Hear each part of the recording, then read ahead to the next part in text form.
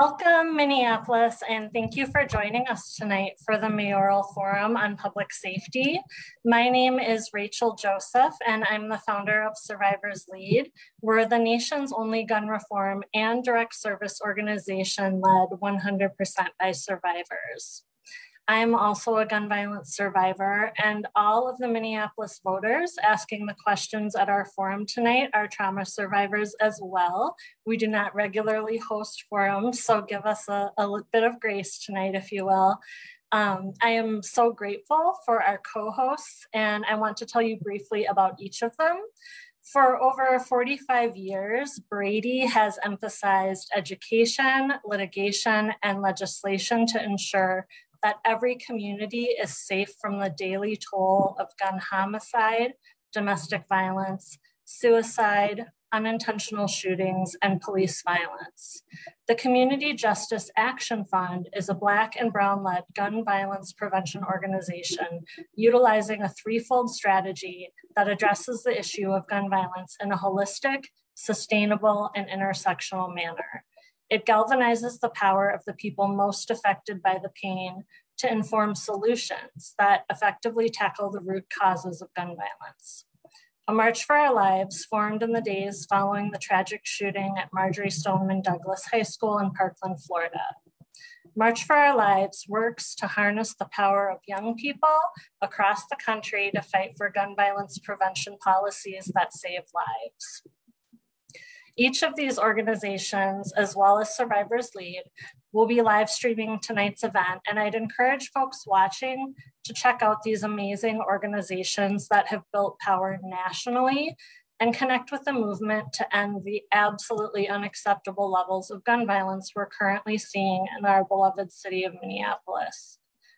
I'd like to take just a quick moment to pass on some information on ranked choice voting provided by Fair Vote Minnesota. Please reach out to them if you have any questions about ranked choice voting.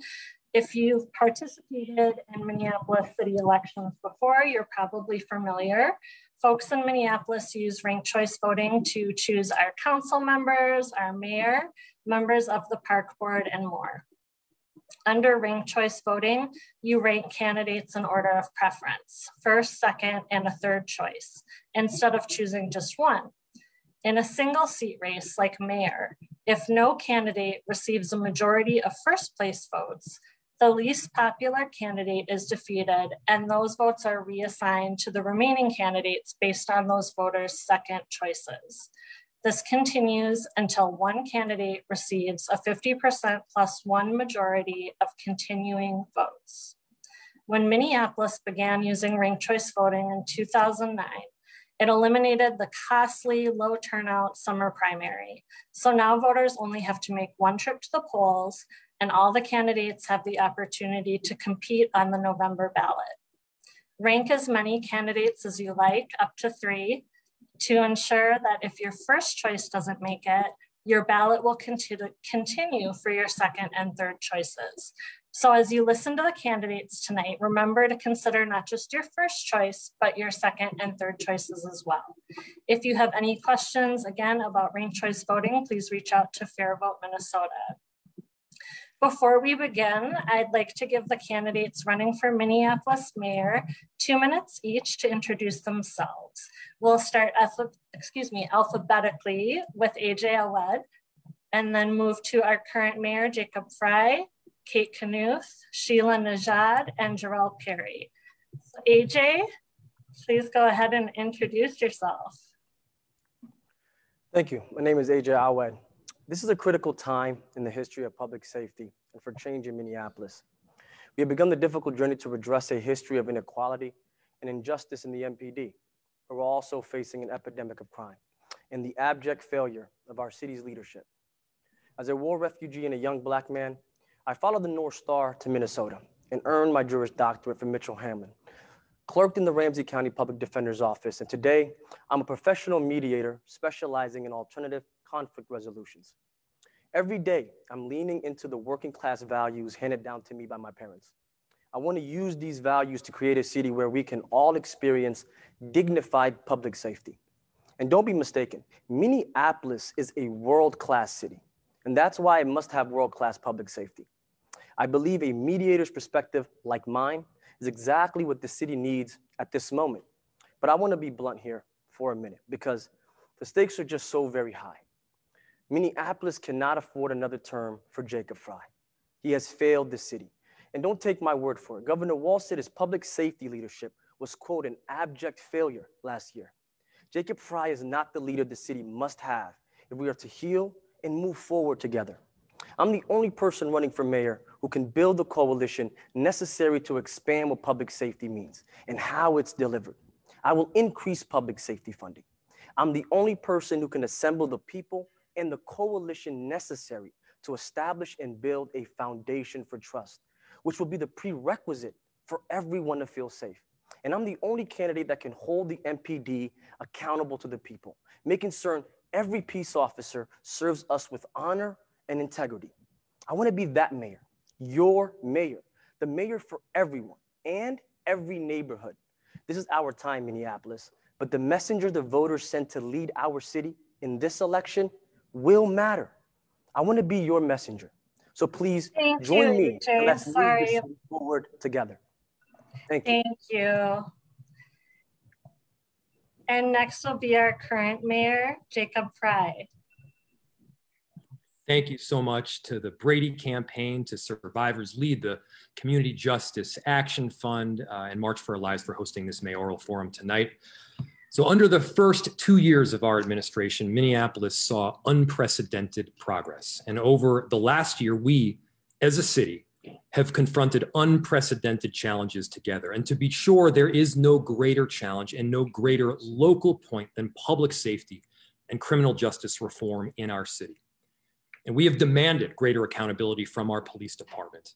Our administration made Minneapolis the first department in Minnesota to impose disciplinary consequences for failure to comply with our body camera policy. We took a trauma-informed and victim-centered approach when we became the first locality to act on the Attorney General's recommendation for handling sexual assault investigations.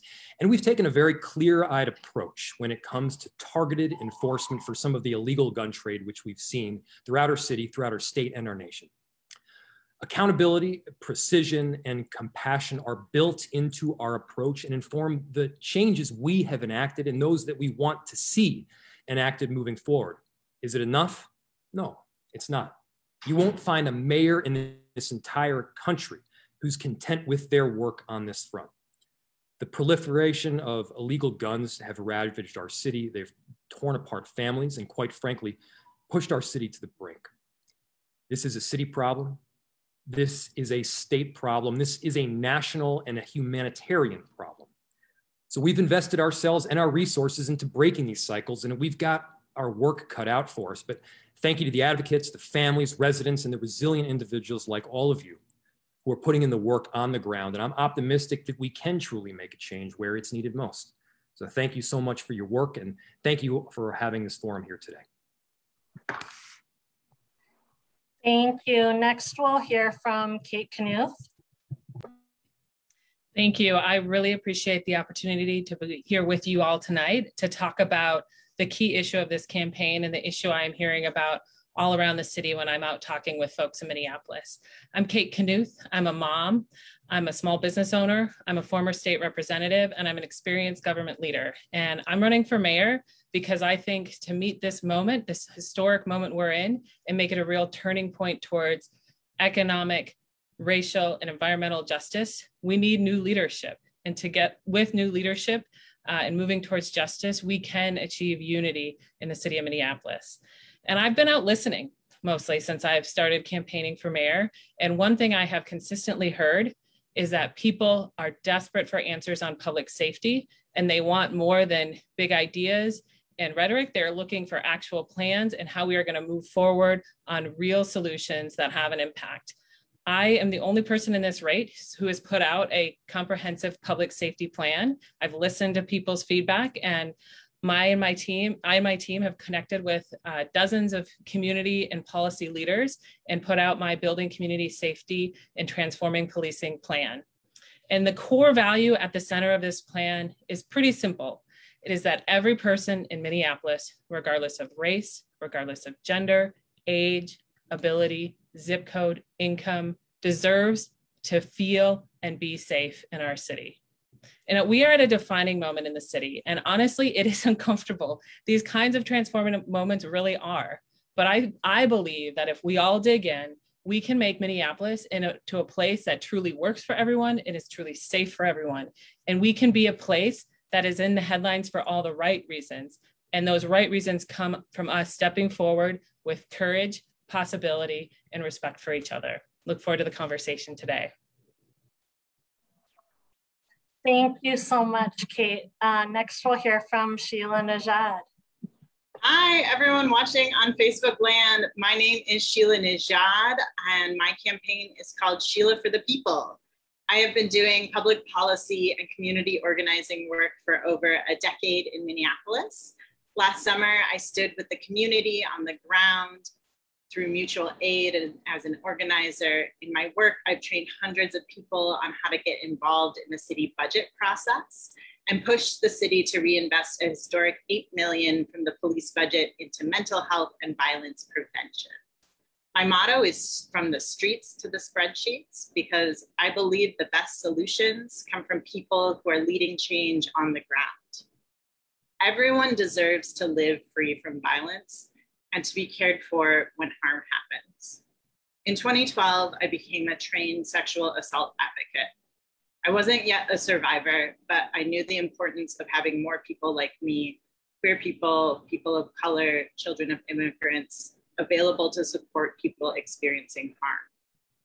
It was in that training where I became committed to creating conditions of self-determination for oppressed peoples and reclaiming our power from those who have harmed us. And that's what steers me as a candidate, giving power to the people and self-determination.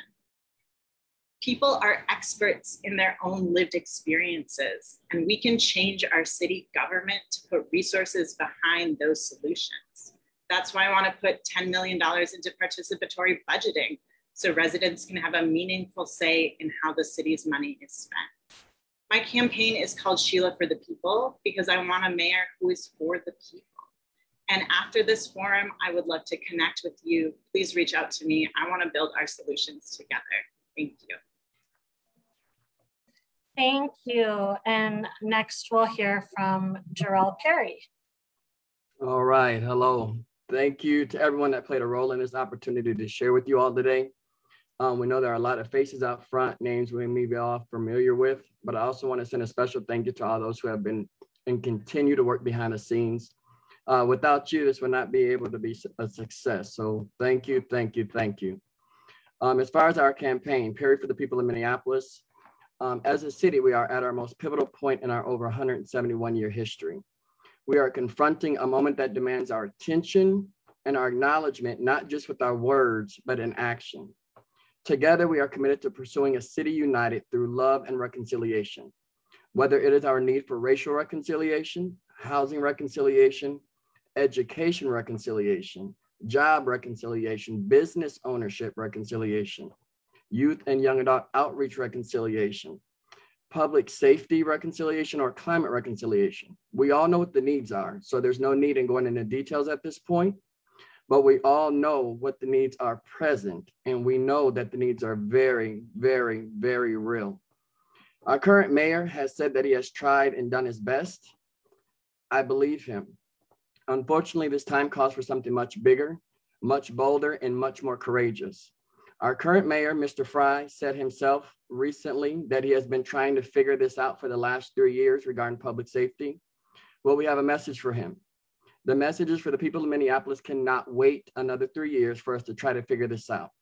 The people of Minneapolis cannot wait idly by, risking our safety, our freedom, losing our lives, nor compromising the health or the lives of our children. We cannot sit back and continue to plan or propose or recommend change. We, the people of Minneapolis, cannot wait, and we, the people of Minneapolis, will not wait. I may not have the longest pedigree or be the most traditionally qualified candidate. That's your time, Jarrell. I'm so sorry to interrupt you. Okay, no problem. I'll catch up on my next opportunity. Okay, great. Well, thank you all for running and for participating in tonight's Mayoral Forum on Public Safety. Let's hear our first question, which will be from Mark Jonigan. He's a gun violence survivor and the founder and CEO of the Twin Cities Recovery Project Incorporated. Mark serves on the boards of and works with community partners at Hazelden, the Betty Ford Foundation Advisory Council for the Opioid Epidemic in the African American Community, the Minnesota Medication Assisted Treatment Prescription Drug and Opioid Addiction Tea, and is an advisor to the Surgeon General on the national opioid epidemic. Mark has presented to audiences at the White House, Metro State University, and the University of Minnesota, Harvard University, and more. Welcome, Mark. Let's hear your question.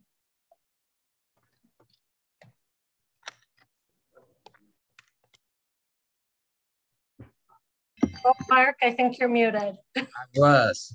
I was. Thank you, Rachel, for having me, giving me this great opportunity, and congratulations to all those who are running for mayor. Good to see you again, Mayor Fryer. Mayor Fry. We had a good time on Juneteenth. My question to you all is, opioid deaths are on the rise and have killed more than 3,500 Minnesotans in the last 15 years. How will you address the sharp rise in opioid use and deaths here in Minneapolis, especially amongst those of color, communities of color? Thank you. And answers will start with Mayor Jacob Fry. Thank you, Mark, and good to see you again just a few days later here. And now, look, no corner of our city has been spared from this opioid crisis.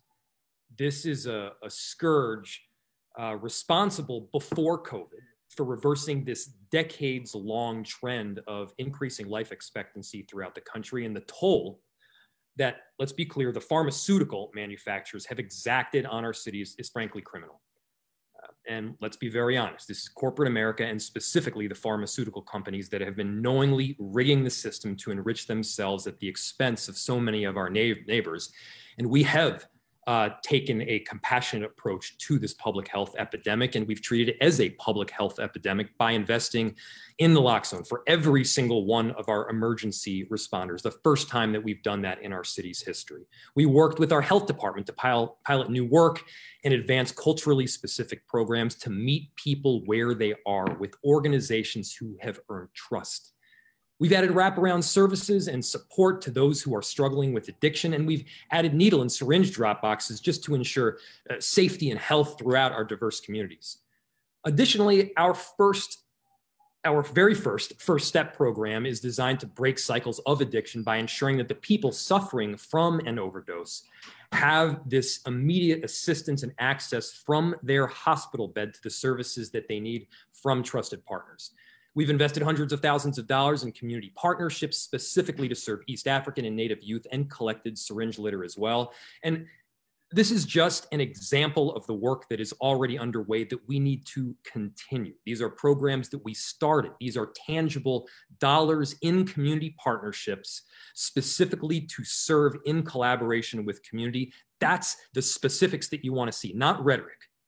Not calling about waving a magic wand, but this is the specific work that is underway. So we need to focus our work on some of on harm reduction, which we've seen throughout. We need to continue recognizing the reality that we cannot arrest our way out of this crisis. There needs to be a compassionate approach, and that's the approach that we're pushing for. Thank you. Next is Kate Knuth. Well, thank you for this question. It is something I've heard a lot about in the campaign, and like way too many people in our community and across the state, I too have had a family member who has struggled with opioid use. And my approach to this issue is meeting people who've struggled with substance use with a kind of compassion and empathy and actual effective solutions to help them move through the challenges they face and move forward in healthy ways. And I think this is a human problem for so many people in our community, and I think we really need to center that in our approach. And too many communities haven't been getting the adequate support that they need. And when I talk about a holistic approach, it really centers people's health and well-being and the needs to meet them where they are. And that means treating opioid use and substance abuse as the public health crisis that it is, and stepping forward with the many tools that a public health crisis can be dealt with. I have heard from leaders in the Indigenous community, leaders in the East African community, that they are hungry for culturally competent services and responses to make sure people are being met with the kind of resources and help they need. I want to make sure we are coordinating and connecting harm reduction services, safe needle disposal sites, clean syringe exchanges, so we aren't piling on top HIV or hepatitis outbreaks because people are using unsafe needles. And we want to have more folks carrying naloxone in our community, and also trainings on opioid antagonists to make sure people's crisis doesn't turn into a death sentence. And we need to be responding to things like encampments, knowing that an opioid crisis is going on, and as encampments are broken up, if that happens, making sure people don't increase substance or opioid use and result in more overdoses and potentially deaths. So my overall holistic approach to public safety centers the needs of people and evidence-based responses to those needs. And that's exactly how I will take on the increase in opioid use and challenges that surround it. Thank you, Kate. Next is Sheila Najad. Thank you for this question. So I remember standing in front of City Council after the mayor's proposed budget in 2018 and 2019 and 2020, asking for solutions to the opioid crisis. There was a group called the Opioid Task Force that came up with a long list of recommendations, very few of which were implemented. And that's kind of, unfortunately, often the case in city government work, is we just do a task force, but we don't implement the changes. So my first priority as a candidate, as mayor, is put your money where your mouth is. We need real resources and real solutions. No one is disposable, and no one should die because they use drugs. And to get there, we have a clear path forward that we need funding for. So this past fall, I was part of a group that wrote the People's Budget, and we worked with several street outreach groups, Southside Harm Reduction, the Sex Workers Outreach Project, other folks in community, to say, okay, what can we start right now? We know this is a big problem, but what can we do today? And these are the solutions we put before the council, none of which were funded, unfortunately. We said, fund a pilot study for safe consumption sites. Fund the development of a minimum of 2 culturally specific community-based drop-in centers with a focus on harm reduction, one in North and one in South. Fund grassroots harm reduction groups like Southside Harm Reduction and SWAP. Fund harm reduction supplies.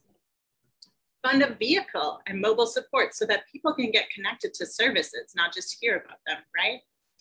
And fund the development and delivery of public health education about safer drug use, safer sexual health, infectious diseases, and connecting to low barrier, culturally specific community resources. This education must be destigmatized, evidence-based, harm reduction-based, and developed by people with lived experience in partnership with existing grassroots harm reduction programs. So that's my commitment to you as a candidate. And if mayor, I'm gonna follow the lead. Thank you, Sheila. Thank you. I gotta start my timer. Next up is Jarrell Perry. Thank you. Well, opioid-related deaths in the state of Minnesota are up 59% from 2019 to 2020. Went from 412 deaths to 654. And that's just the recorded deaths that we know from things like synthetic drugs like fentanyl, which alone rose 82%. We know that it's not just drugs that are off the streets. We have doctors that are also writing scripts, so it's not just the tops at the pharmaceutical companies. Data shows that out of every 100 prescriptions written, 35 of them are for opioids. going to residents of Minnesota. And that's producing neonatal opioid withdrawal syndrome. 15 out of 1,000 of our babies born are born with this syndrome. And the state's spending about $530 million annually on that. Just imagine if that money was spent going towards prevention. It's one thing to say we understand what people are going through or what people are faced with, but it's a whole other thing to know that through lived experience. And addiction is something that I've dealt with. We can do things like community outreach, Rule 25s, faith-based organizations, they provide these services. So we can give people access to that. And then even the encampments, getting people off the streets and into housing, using housing first with wraparound services so that they can have access to preventive care, so they can have access to getting away from the addiction cycle. A lot of it's generational as well. So if we can put things in place to help support people genuinely and not just criminalize them for doing what they're doing, I think that could make a very big difference. Thank you so much. And the last person to answer this question would be AJ Awed. Yeah, thank you for that question. This is a very important issue, and we really have to be honest with ourselves when we're discussing it. Perry's answer really pretty much strikes the code of what I'm really thinking about, which is not that it's just about pharmaceuticals, but the reality is that a lot of these kids that are dying off the streets is synthetic drugs. And that's because people are starting to get and adopt this culture of drug selling, which is really toxic and dangerous. You cannot, order things offline in the deep web or the dark web and start to sell that on the streets. But more importantly, we got to think about how we're really handling these issues. Who are these organizations that the city has partnered up with? Because as I'm on the campaign trail, many of the things that I'm hearing over and over again is that the right people aren't getting empowered. The right organizations aren't getting empowered, and the right credible partners aren't the ones on the ground. So if we're going to have real leadership and if we're going to be able to have individuals that are serious about this issue, it's time to overhaul who we're doing business with. Because if it's not reflecting on the ground, that's because we're not having the right people in power. So for me, what I intend to do when it comes to these issues is obviously explore culturally specific programs. As an East African myself, I understand the need for that and understanding that one solution isn't the only solution. But we also have to look at ways that we can incorporate how we empower family units. Many of the things that deals with drugs, and when we're talking about the life expectancies of individuals, is really deeply rooted into family breakdown. And as Americans and as the city, I think we have gotten far from family values and in understanding that we really need to invest in families, not just individuals struggling with drugs, not individuals that are marginalized or disenfranchised, but also looking at the collective unit of the diversity of the city. So I plan on having that perspective to answer this issue. And I'm looking forward, honestly, to the right partners and people that have the lived experiences that actually can guide and give guidance in these moments. So that's what I plan on doing. Thank you, AJ. Thank you all. Next, I would like you to meet Sarah Spofford Freeman. Sarah is a community organizer, a strategy consultant, a mother of 3 dragons, some of my favorite dragons, and a survivor of violence as well. Sarah is on the board of directors of the Advancing Equity Coalition and is a former board member and chair for the Domestic Abuse Project, where she still volunteers. Sarah leads finance clubs at 2 Minneapolis public schools, wrote and presented Apartheid in Minneapolis, an examination of racial disparities and local systems of housing, health, wealth, public schools, and public safety, and co-founded the Minneapolis Public Schools Academics Advocacy Group. Welcome, Sarah. Thank you, Rachel, and thank you so much for all the work you and the organizers did to put this event together, and to the candidates for taking our questions. During the pandemic, requests for emergency services at the intersection of domestic violence and gun violence skyrocketed. I'm wondering if the candidates can speak to how the city of Minneapolis can expand access to critical services for those experiencing violence in their homes. And the answers will start with Kate Knuth. Well, thank you so much for this question. And I want to really thank you for the context of the question as well. I think it's really important to acknowledge the context of the pandemic as a driver of one of the drivers of increase in violence that we have seen in our city, as well as the skyrocketing gun sales that we have seen, not just in our city, but in our state and country overall. And I think to get the right answers, we need to make sure that we are looking at the problems with real and honest answers. And we've seen too many, including our mayor, try to connect calls to defund the police with increases in violence, and there's just frankly no evidence for that. But to get specifically to the question for domestic violence, I think it's really important to center the experience of victim survivors. And we need to get this right, both because of the people impacted directly by domestic violence in their homes, and because we know it's a huge contributor to increases in community violence over time. So it's both really important for survivors and really important for our community overall. In my comprehensive plan, I propose creating a division of domestic, sexual, and gender-based violence and abuse prevention as part of a larger Department of Public Safety. And I want to make sure we are coordinating with county and local nonprofits to provide immediate access to mental health services when someone experiences violence in their home. We want to make sure we are helping people with filing complaints, with filing restraining orders.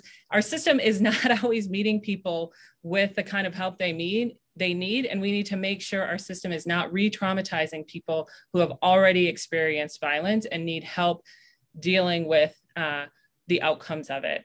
Finally, we need to make sure we're funding community organizations like Survivors Lead to help partner in this work. The city government is not always the best face in helping with survivors navigate what they need to be going through. And we need community partners who are trusted and effective in this work, both to inform our policy and to help deliver it in ways that keep people in our community safe and restore feelings of safety and well-being in their homes and in community more broadly. Thank you, Kate.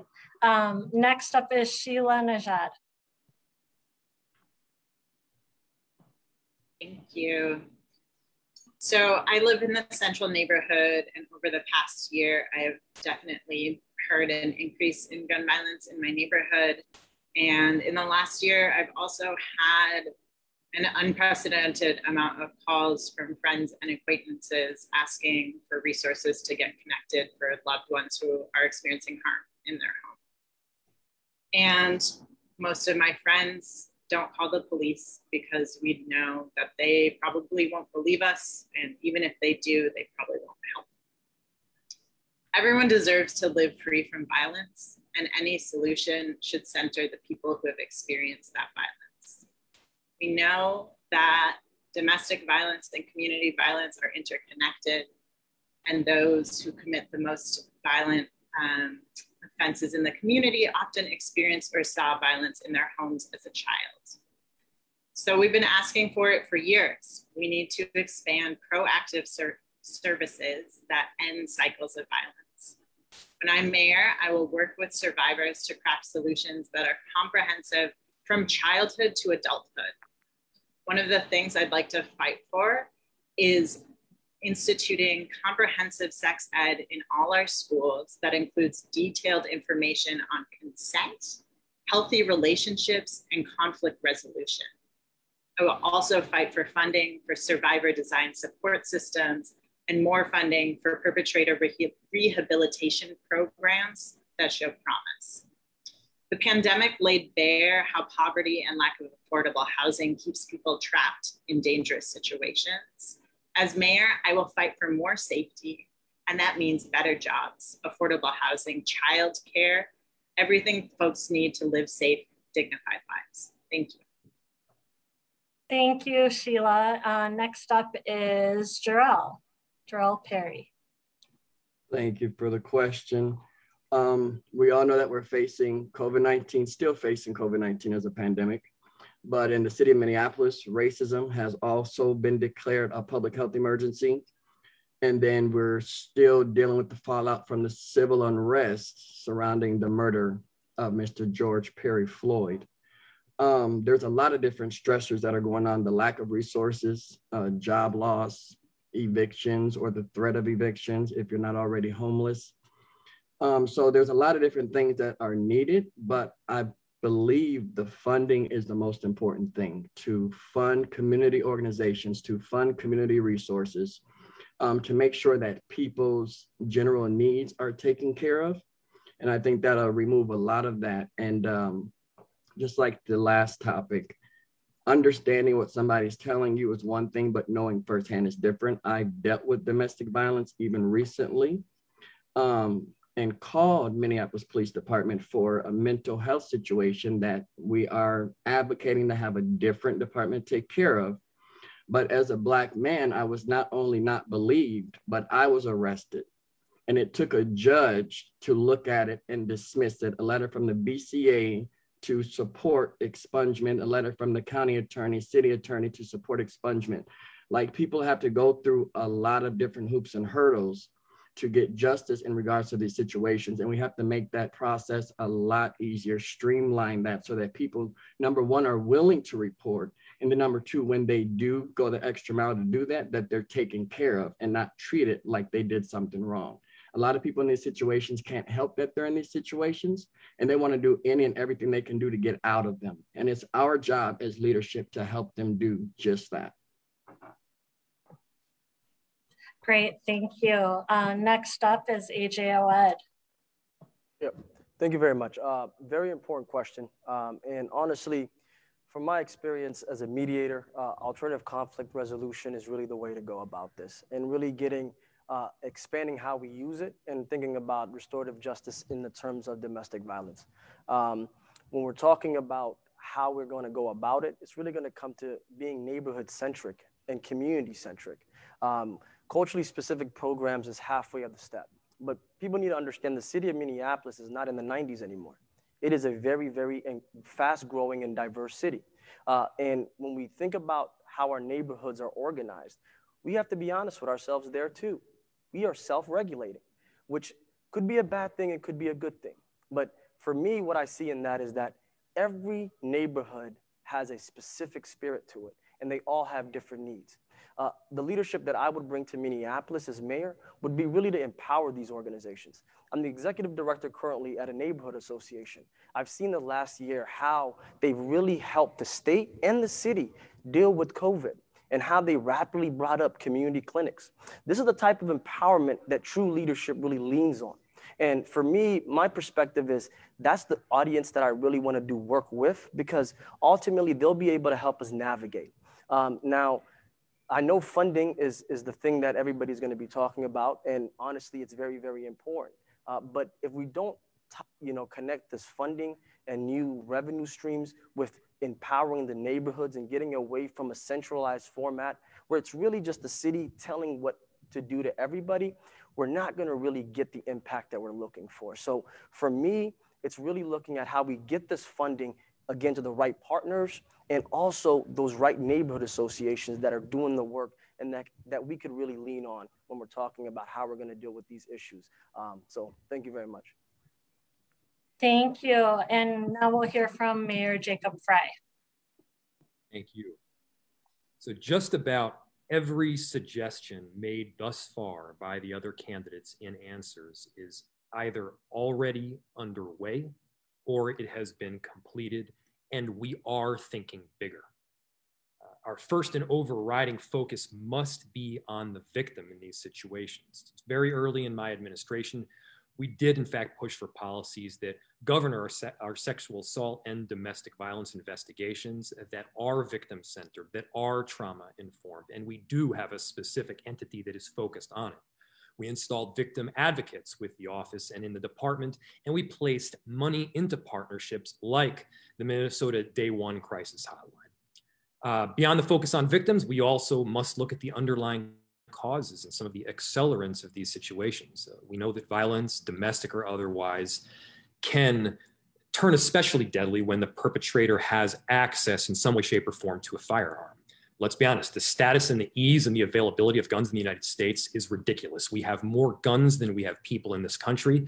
The gun ownership in the United States is twice that of any other nation in the world, the next highest being Yemen. We also must focus on what we can do at the state legislatures and in city government. And of course, I support gun reform to prevent firearms from getting in the hands of offenders, including domestic. I support initiatives in states across the country surrounding red flag laws and preventing illegal guns from entering the city by the trunk load. We can and we must double down on the work to interrupt these cycles of violence. And that's what we're doing through the American Rescue Plan proposal by expanding our group violence intervention initiative, investing in our violence interrupters model, and freeing up new funding for alternative community safety strategies. These aren't just new ideas that are being proposed by individuals running for the office of mayor. These are ideas that are already happening, that are already underway. Thank you, Mayor Fry, and thank you all for those answers. Next, I'd like you to meet Farhia Budul. Farhia is a certified peer recovery specialist, a certified prevention professional who's widely recognized as a leader with regard to substance use disorders, recovery advocacy, and service delivery. Farhia, a person with lived experience of substance use disorder and recovery, is a fierce voice for the unmet recovery needs of Minnesota's BIPOC communities.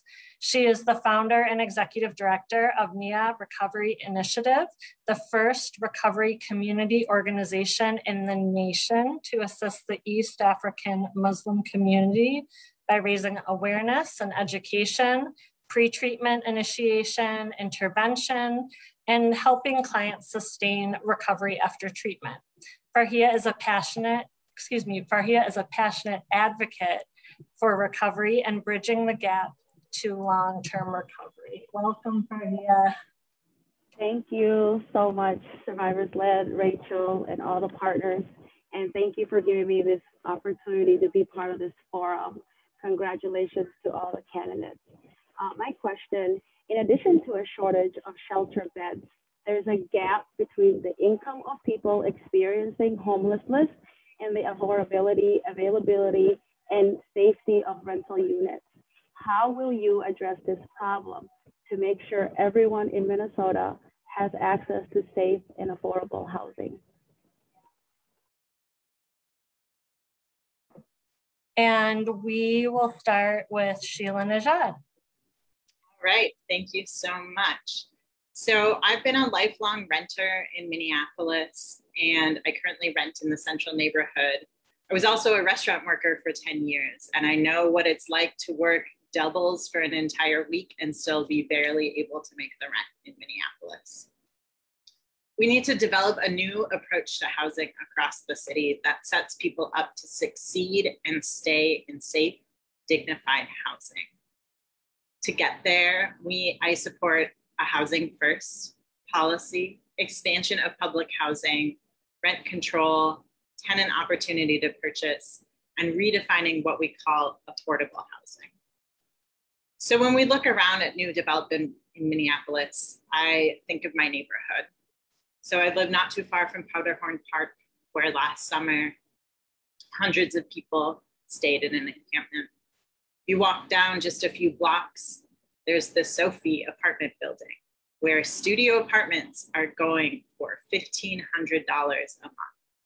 To me, that's a moral failure of our city, and we can and should do better. The other thing that I would like to invest in as mayor is harm reduction. So making sure that if people are moving into shelter, into transitional and permanent housing, that they're being set up to succeed, right? So this past summer, I did some encampment support, and the county opened these emergency shelter hotels, but they were completely sober spaces. So if someone got placed in those hotels and wasn't able to go cold turkey, they got kicked right back out. That's not meeting people with dignity. That's not setting people up for success. And as mayor, I would invest in harm reduction solutions that help people get and stay in housing, as well as more public jobs and better paying jobs throughout the city. Thank you. Thank you so much for that answer. Next is Jarrell Perry. All right, thank you for the question. As far as shortage of beds at the shelters, there were also shortage of beds at hospitals during the peak of the COVID-19 pandemic, and we made makeshift shelters. The Target Center is currently in limbo and could be used. Like Ms. Sheila was just talking about, the Housing First initiative could get people off the streets immediately and provide wraparound services to also assist with other resources that they need, including addiction counseling. Hotel owners have struggled, so we could help those business owners fill their vacant rooms through housing vouchers. And also affordable housing. We've been touting our affordable housing in the city of Minneapolis. And like Ms. Sheila said, again, there's units going for $1,500, $1,600, $1,700, $1,800, $1,900 a month. And it's classified as affordable housing. Who is that affordable to? It's not affordable to people of Minneapolis. So we have to have affordable housing that is income-based, that is individualized, going on individual income, no more than 30% of your income. We need to get rid of background checks that go through anything outside of your rental history. Credit checks that deal with anything outside of your rental history should not be included in finding an affordable home. There are many things that we can do. There are things that have been done, like stable homes, stable schools. That's awesome, but it only serves 18 of our 100 Minneapolis public schools. And as mayor, I plan to expand that to include all 100 schools and include every student and family that is in need of housing. It's something that we can do, and it's something that we must do. There's funding for it already, and there's a whole bunch more money coming that can more than pay for this. It's not going to cost the taxpayers of Minneapolis not another dollar. Again, we can do it, we must do it.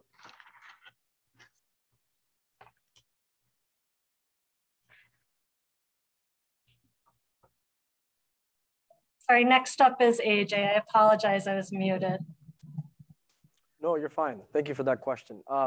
So housing is a dear issue to me personally. As an immigrant to this country, we went straight to public housing. We really couldn't survive on the market. And it's really quite outrageous to see the trend in urban housing and housing period in this city and throughout the country. Now, a lot of other candidates have brought up really good ideas that I'm fully in support of. MERC and rent control is one of them. The tenant opportunity to purchase is another. But I think we need to go a little bit further. Honestly, when we're talking about this issue, we need to be honest with ourselves. And that means luxury apartments are not going to stop growing in this city. They will. Now, the question is, how do we deal with it as a city? And as we grow, how do we maintain and manage it?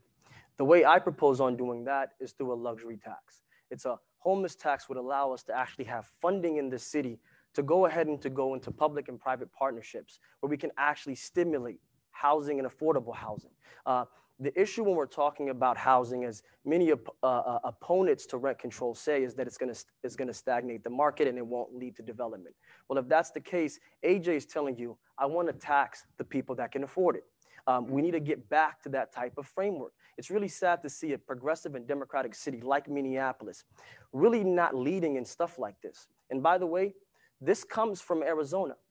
This comes from a Republican county. And if they're doing it down there, I think we should be definitely doing it up here. And what that means is when we're talking about homelessness and this creative way of doing it, the city is pressed for budget money.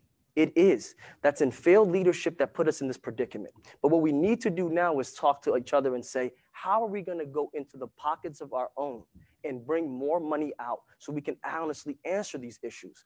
And I don't think many of our wealthy, well-off neighbors in Minneapolis are going to be upset that there's a $20 rental tax on their rental units. I think if they want to explore and live in the city and have these beautiful parks and, you know, experience the city of the lakes in the way that it should be, then they should be partaking in that way of getting people out of encampments and into homes. Because I promise under my leadership, houses are a priority. Thank you, AJ. Next up, we'll hear from Mayor Jacob Frey. Thank you. So affordable housing is my passion. Housing is literally the reason that I pursued public office to begin with. That conviction has been something that we as a city have been living out in policy. I'm a believer that housing is a right. Housing is a right. I said that at my inauguration speech and we have invested more on a per capita basis than almost any city in the entire country in affordable housing, with a focus on deeply affordable housing. Everyone should have that safe place where they can go home to at the end of the night to rest their head on the pillow and to rejuvenate for the next day. And as we know, not everyone has that right as we speak. We have a community that's experiencing homelessness and unsheltered homelessness. We have people experiencing homelessness who are working, but they can't make up the gap between the cost of a shelter and the cost of the deepest affordable housing that we have had in our city. And because of that, we collectively are perpetually keeping them as homeless. And not only is that a bad or immoral decision, it's also a financially really dumb decision as well, because it costs several times more to keep someone on the street cycling through poverty and hospital stays and sometimes even jail than it does to provide them with that home. And here's what we've done. We have invested more than ever before, in fact, several times more than ever before, in deeply affordable housing, with a focus on 30% of area median income and even below, with a focus on low or no barrier housing, where we do put that housing first model right at the forefront, making sure that people have a foundation from which they can rise, making sure that they have the tools so that they can succeed. Have we invested in shelters? Yes, we've put in several, with a new model that provides people with the dignity and compassion that they deserve. Have we provided new models around homes? Yes, we have. Stable Homes, Stable Schools is an excellent model, already served almost 3,000 kids, 90% of whom are BIPOC. And to Mr. Jarrell Perry's point, to the extent we can bring it to the rest of the city, the answer is absolutely, and I would love to partner with you in doing that. To Mr. Watt, who wants to make sure that we're getting additional taxes from the legislature that we're able to use, I'm for that too. We need to work together. We need to be specific, because people demand that kind of honesty. Thank you. Next up is Kate Knuth. Well, I really appreciate you asking this question about housing as part of a public safety forum, because housing and basic economic security is the foundation of public safety. And if you look at my public safety plan, you will see it starts with housing. And when I think about the approach we need to take to housing, there's two basic things that underlie that. First, we are in a housing crisis. It is, after public safety, the thing I probably hear most about. Second, everyone deserves a safe place to live and feel secure in at the end of the day. And so my approach to housing is multifaceted. It's the way you'd approach a crisis of something that is fundamentally important to dealing with everyone's daily lives and public safety. So I do support increased investments in affordable housing. I support investing in more housing overall. I also think we need to be more fully investing in public housing, which is affordable housing that is actually connected to people's income. And we have a way to do that with a public housing levy that will help us keep our public housing we have in good condition and add more. In addition to investing in more housing and different kinds of housing that work for people in different ways, we need to make sure we're protecting renters. We are a city of renters. Half of the people in Minneapolis rent, and half of our renters are currently cost burdened, meaning they're paying more than 30% of their income in housing costs per month. I support passing rent stabilization, well-designed, because well-designed rent stabilization, even better, it helps people at the lower cost of housing side of the spectrum even more. And that's where we need to focus many of our renter protection efforts. I support tenant opportunity to purchase, and I support making sure people have the support and help they need in case they are facing eviction, in terms of getting access to counsel, in terms of getting help if they are facing the deep, deep crisis of being evicted from their home and from their housing. So I'm excited that we do have multiple different ways to approach this issue, and I am ready as mayor to use every single one of them to make sure not just some people can live in Minneapolis, but people of different incomes and backgrounds and experience and origin can call this city their home and have a safe, secure place to live. Thank you, Kate. Thanks to each of you for your answers. Next, I'd like to introduce Heidi Brennigan. Heidi has lived in Minneapolis for over 20 years. She is the Chief Marketing Officer at the Animal Emergency and Referral Center of Minnesota and a survivor of gun violence. Welcome, Heidi. Thank you so much, Rachel. Thank you to all the candidates for giving me the opportunity to ask you a question this evening. Please indulge me for a moment as I provide some background for my question. Like probably a lot of Minneapolitans, I listen to a lot of podcasts and I always learn something new from them. Did you know that prior to 1970, the job of paramedics didn't even exist? Police officers were expected to respond to emergency medical calls and transport people to hospitals. And in fact, in 1965, a study was conducted that evaluated pre-hospital emergency care. The report identified that, quote, if seriously wounded, chances of survival would be better in a zone of combat than on the average city street. There are, without question, lots of jobs that today's police officers are required to do every day that either another position already in existence would be better suited to, or a new position still yet to be discovered would be ideal for. And that leads to my question for you tonight. Are you in favor of the Public Safety Charter Amendment and creating a city Department of Public Safety? Why or why not? And what does your plan to improve public safety look like? Thanks, Heidi. And our answers will start with Joel Perry.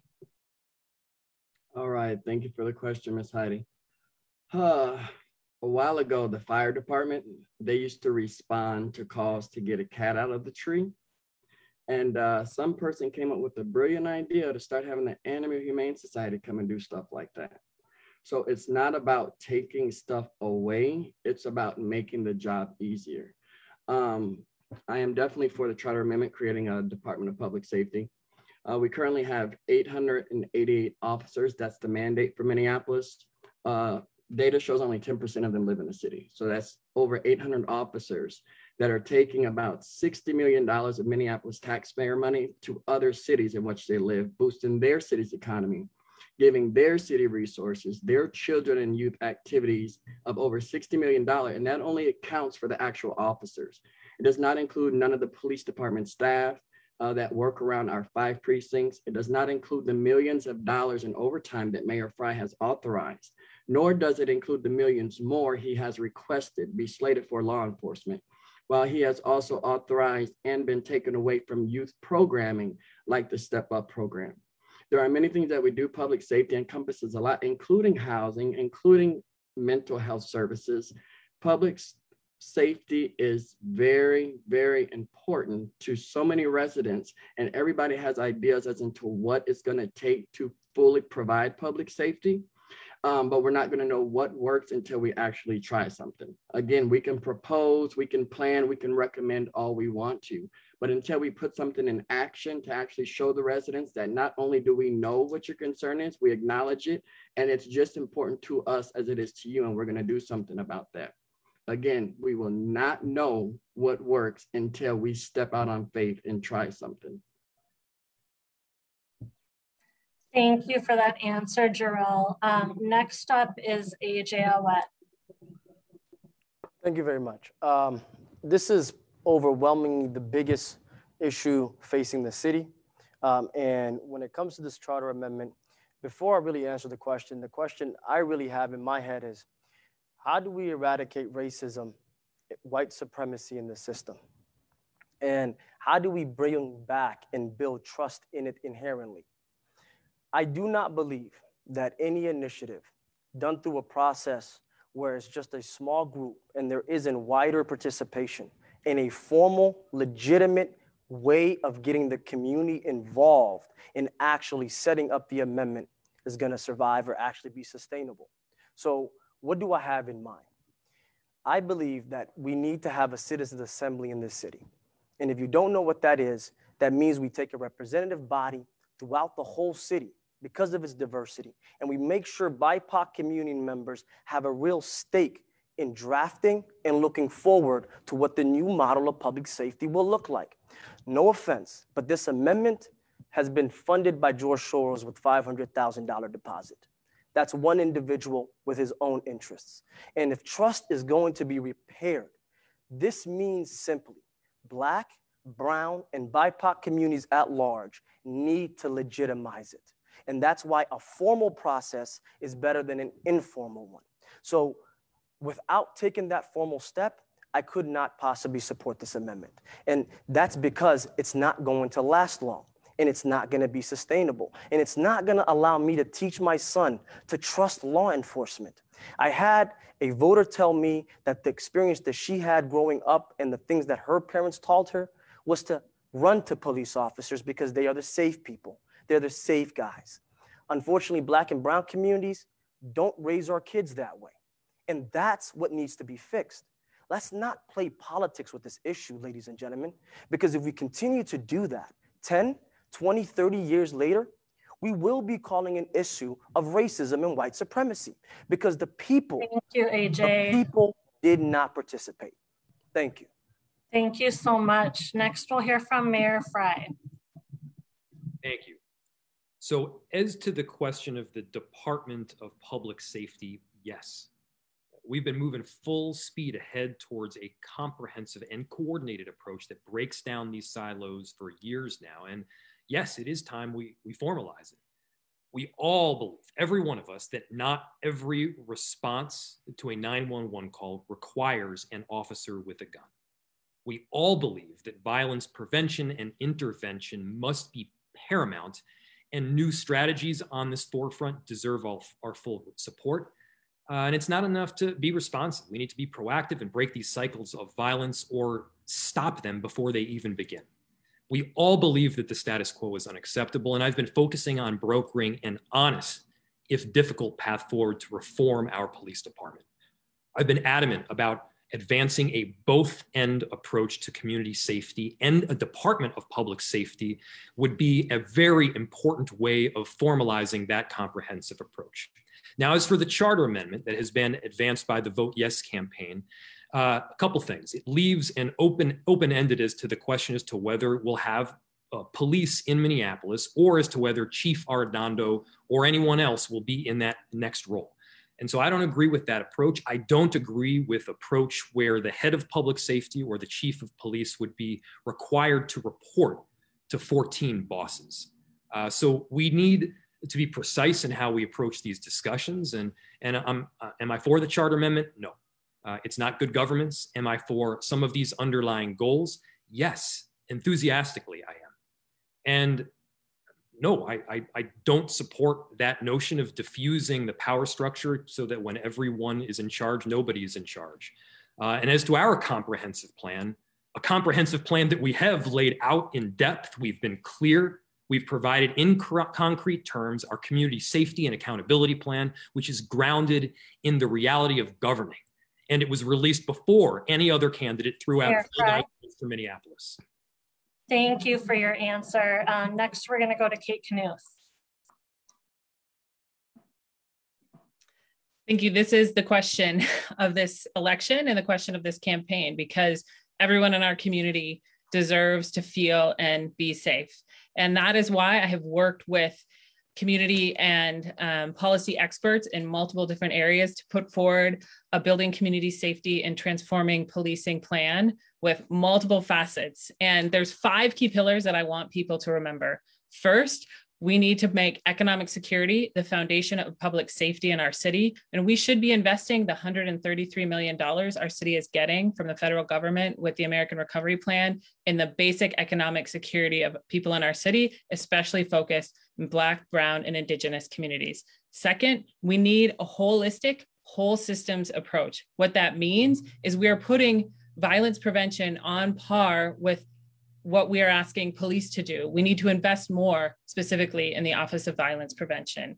Third, we need to invest in young people as an essential part of violence prevention and intervention, especially invest in young men. And I support expanding the pilot work the Office of Violence Prevention is doing across the city to be investing in young people across the city to prevent cycles of violence. Third, we need to unbundle and transform the MPD. That's a little jargony. Unbundle means we are asking MPD to do too much, and we need to be making sure that we have more effective responses when people are calling the city. They, of course, get a crisis response. That does not always and should not always come from MPD. Finally, as mayor, I will be an active leader in this space. I will draw from learnings in cities across the country, across the state. We are not the only ones dealing with this, and we can learn from other cities and places that are taking on these similar challenges. So I do support the charter amendment. I think we need to hit a reset to really dig in and build this holistic public safety approach that is focused on keeping every person in our city safe. And I am a candidate who can bring together the diverse groups of people who support abolish, who support more police, and say, what do we actually do together to make sure this works? The commitment to deep change and the experience working with people with many different backgrounds and experiences and across levels of government to actually make it happen. Thank you, Kate. Next is Sheila Najad. All right, thanks y'all. Hot topic. Heidi, I love that you started with history. Thank you so much. So not only am I a history nerd, I also helped start a group called MPD 150 that studied the Minneapolis Police Department's history and the reforms we've tried over the years, the reforms that have failed, and the history of community creativity and resilience. So that's why I think it's so important to come in from that grounding. And I do support the charter amendment. I actually helped draft the language that went through, so I understand it in and out. And we're in a coalition of, I think, over 20 organizations, from labor organizations to culturally specific organizations, from small to large, who all say, we need something different right now. And let's be clear, we're talking about this charter amendment because the MPD in its current structure, under the control of the mayor, murdered George Floyd, and then thousands of people took to the streets and were brutalized by the MPD, and now we're under state and federal investigation. That's why we're talking about changing the charter. And for those who don't know what the charter is, it's basically our city's constitution. And so it says this is the bare minimum of what we need in the city to take care of our residents. And right now it has a police department in there with a minimum number of police, and that ratio was put in by the Federation, most recently headed by Bob Kroll. So what this amendment does is say, okay, let's change that. And instead of just the police, it's a Department of Public Safety. And that department will combine all the public safety functions of the city. So there will still be 311 and 911. And there will be places where we get to grow and create new responses that are safe for everyone, right? And this is way more than 2 minutes worth of work. So again, please reach out to me. I would love to connect more and talk about this amendment. Thank you. You sensed I was about to cut you off, I guess. Let's see, it looks like we still don't have Diana. Diana Cianeka is a survivor of gun violence, and she's been working really closely with Brady's team enough to open a chapter here in Minnesota. So I would encourage folks to check that out. And definitely go to Brady's website and get connected with Brady and Team Enough. And I will go ahead and just ask Diana's question for her, since we don't have her here. Her question is, the city currently provides services and programming for gun violence survivors at high risk of retaliatory gun violence. How will you expand the Office of Violence Prevention to provide direct services to all victims and survivors of gun violence? And let's see, it looks like we'd be starting with AJ. Thank you very much for the question. As you guys probably heard throughout this forum so far, there's a theme that I really lean on in terms of my leadership here in the city and what I plan on doing. And when it comes to this specific issue, again, it has to be neighborhood centric. But we need to be a little bit more specific as what the mayor's asking for. I think what we need is a credible messenger. I'll give you an example. Currently, OVP has this thing called calling, the calling in, and they do it for group violence intervention, so GVI. And when they do that, these individuals that are high risk to retaliate and use gun violence, or possibly be someone that might be a victim to gun violence, sit down with law enforcement, and they sit down possibly with the mayor. When we're talking about an Office of Violence Prevention, which is really rooted in credibility, being able to have the community relationships, being able to inspire the youth to get away from gun violence, I think you need to have a credible mayor leading that. As I speak for myself sitting here today, I was a former gang member. Many people do not know that by the way I speak. Many people don't understand that with my JD. But I transformed my life and understood that if I'm going to do better, I'm going to have to build better habits.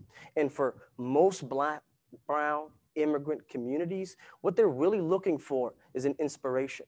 And they want the OVP to be directed with someone that can give proper guidance. The word lived experience really resonates with me. And when Perry says it, it really is the best way to go about it in this city, in this year. And if we're going to expand what OVP does, we're going to have a credible person willing to do that. And for me, going into office, it's looking at these neighborhood centers. How can we have a sub-office of violence prevention in these neighborhoods? How can we credibly partner up with these neighborhood associations, again, that are doing great work, but are being forced to centralize and take things top down. And I think that's the only way forward if we're really going to inspire the youth. As you can see, I'm a young adult myself, and I don't understand, and I don't think that many of these kids are struggling with gun violence. I'm gonna have to ask you to wrap up, AJ. Have the capacity. It's because they just don't have a way out. Thank you so much. Next is Mayor Jacob Fry. So true credibility and full credibility will not come from any single mayoral candidate, regardless of who they are. True credibility comes from community. It comes from those built-in relationships, which, by the way, we make sure are present at these group violence intervention call-ins, because they, in fact, are the true and trusted partners. And true public safety for all victims and survivors is not achieved when an approach is limited exclusively to law enforcement. We have a system problem. We all agree. Yes, we need to hold accountable those who commit violent crimes. And we have to acknowledge that trauma begets trauma, that sometimes the people who are engaged in gun violence were victims once before themselves. In other words, hurt people hurt people. And those who have been hurt need the proper care, they need support, and they must know that there will be a community and a local government that will be there for them in some of those hardest moments. We have taken those initiatives. Not all of them have made the press. True leadership is not just about what you say on Twitter. It's what you do a lot of times when nobody's looking. We've made and built out these relationships. I've hired people into my office that have been involved in that group violence intervention initiative. And that Office of Violence Prevention and Director Sasha Cotton have my enduring and unequivocal support. She and her team have put an extraordinary amount of work in that is simply indispensable to our communities. And I've been so lucky enough to learn from her over these last several years. And our proposal for the first wave of rescue plan funding also included $500,000 for community trust and trauma response protocols that will bring the type of support that communities most impacted need. I haven't heard any critiques about the monies that we've put out thus far for that initial influx. And we need to know that the trauma brought by violence has a physical impact. And our response to violence has to take that reality into account as well. That's the work that we're doing. It's hard, but we've been diligent, it's ongoing, and you do it every single day. Thank you so much for that answer. We'll go to Kate next, and I just want to remind folks that the question is about potentially expanding the Office of Violence Prevention to provide direct services to all victims and survivors of gun violence. Kate? Well, thank you for the question and for the reminder of what it is. And I think it's important to ground response to survivors of gun violence in the lived experience of the people in Minneapolis. I'm thinking particularly of families of Anaya and LaDavion and Trinity in North Minneapolis who are still struggling with the real and very present impact of gun violence in our city. And it's really important to recognize that 85% of gun violence victims in our city are our Black neighbors. And we need to make sure that we are responding to the people impacted by gun violence most directly with services that meet their needs. I do support expanding the Office of Violence Prevention. My public safety plan would increase the funding for the Office of Violence Prevention to $20 million a year. That's more than double what the office is getting funded at currently. And as part of Division of Domestic, Gender, and Sexual Violence Response and Prevention, there are a number of victim response services and supports that I think need to be included in that work. I talked about them earlier when we were talking about specifically domestic violence. I want to make sure that our city is preventing, of course, the violence, but investing in ways that people do not just see themselves as victims, but like in Survivors Lead, are survivors of gun violence and are able to be fully embedded in our community in ways that, that help them move forward and help break the cycles of violence in our city. So yes, I fully support increasing significant investment of the Office of Violence Prevention, putting it on a similar level as the police department, and making sure we are more fully investing in survivor supports that make sure every survivor in the city has the resources they need to navigate what can be a really difficult system at one of the most difficult times in their lives. Thank you so much for that answer. Next up is Sheila and then Jarrell. Thank you. I definitely do support expanding support and funding and the work of the Office of Violence Prevention. And I was actually a leader in the coalition that helped create the office. So if we go back to 2018, it was a budget cycle, and my specialty is in the city budget. And there had been these pilot projects the previous year for community-based safety strategies, creative money for community members to use to build safety in their communities. And Mayor Fry had proposed a new budget that didn't renew funding for those. And so we ran a campaign that said, instead of $1 million for 8 new officers, that we moved that $1 million in to create the Office of Violence Prevention.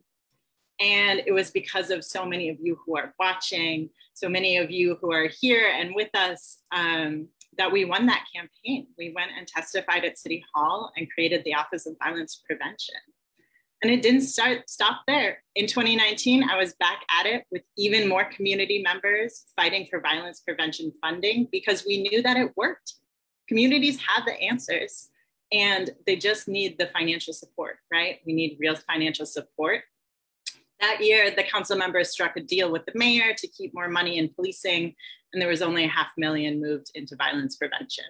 But this past July and this past fall, even more, hundreds and hundreds of people, we were testifying, waiting on for hours on the phone, because we believe in the solutions of violence prevention, of the work of the Office of Violence Prevention, and so many other projects. And what we need is it to be funded to scale, because yes, $500,000 for trauma and healing support is great, but we're still spending $3.1 million on the K-9 unit, right? So what are we saying is more important, right? So as mayor, I will fight to expand the services of the Office of Violence Prevention and really follow the lead of community members in developing creative solutions to keep one another safe. Thank you, Sheila. And it's to you, Jarrell. All right, so I agree with Mr. AJ. We don't want to focus just on the end result, which leaves us with victims and survivors. Although I appreciate Ms. Diana's question. So let's use the Office of Violence Prevention more to prevent these, like Mayor Fry is currently doing with violence interrupters like Mr. Jamel Jackson with CEO, Change Equals Opportunity. He's got the young people out there, they're on the streets of Minneapolis 6 days a week from 5 to 11, actually making change. We have mentors like Mr. Sard with the Minnesota Freedom Fighters that are actually out there visibly providing that so that young people can see that there's actually real, genuine people in their community that sincerely care about what is going on with them. Let's prevent it. And victims and survivors, they're not just looking for the justice and the end result. There's things like funeral expenses, unexpected funeral expenses, loss of income when a loved one is lost. There needs to be justice on all levels, whether that's care after the fact or even justice catching the person that did it.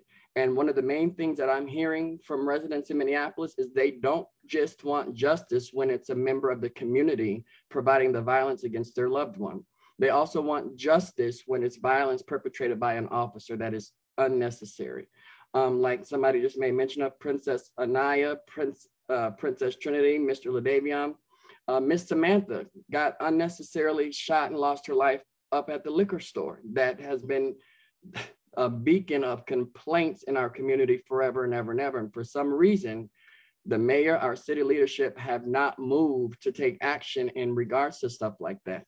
Again, there are a lot of things we can do, but taking care of victims and survivors is the biggest thing we can do. And they need to tell us exactly how we can do that so that we can get to it.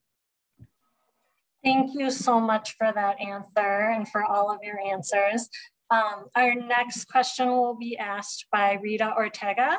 Rita is the child of a Native mother and a Cuban immigrant father, and the proud mother of 2 Lakota daughters. She is a born and raised Southsider and a longtime Little Earth of United Tribes resident. Rita is an organizer who has spent the last decade fighting for her communities at City Hall and in the streets. Welcome, Rita. Thank you. Hi, everyone. Thank you for allowing me to be here and ask you this question. This question is really personal to me.